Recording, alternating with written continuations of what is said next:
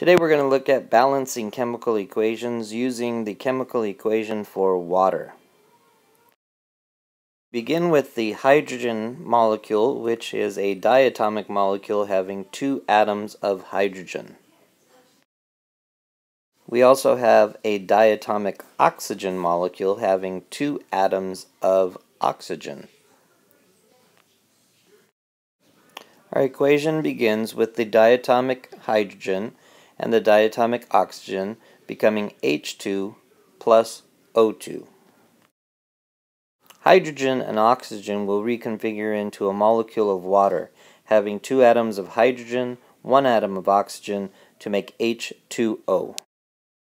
We now have our base equation, H2 plus O2 yields H2O.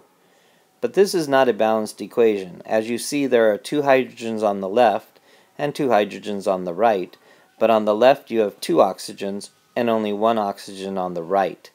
This is an unbalanced equation. To begin balancing this equation, we will add a second water molecule to the right-hand side.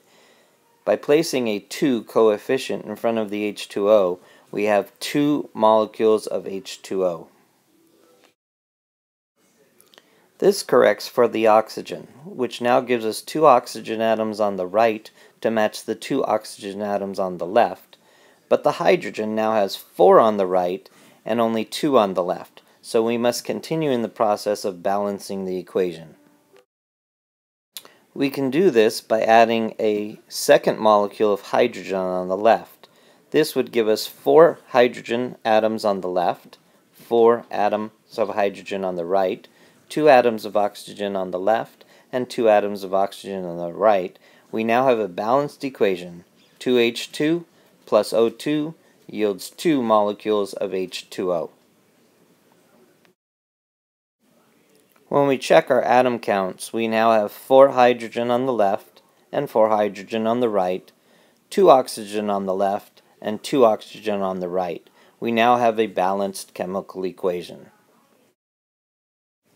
So the final balanced chemical equation for water is 2H2 plus O2 yields 2H2O. And remember, chemistry is all that matters.